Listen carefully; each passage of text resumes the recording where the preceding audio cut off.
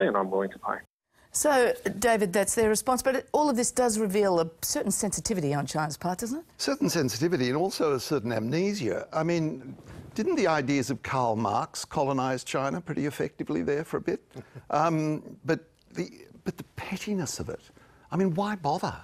Why give you know, a couple of conservative politicians in Australia this platform to rightly say that free speech, even in you know, is under threat? In fact, it's emboldened them. It's emboldened them, and so it should.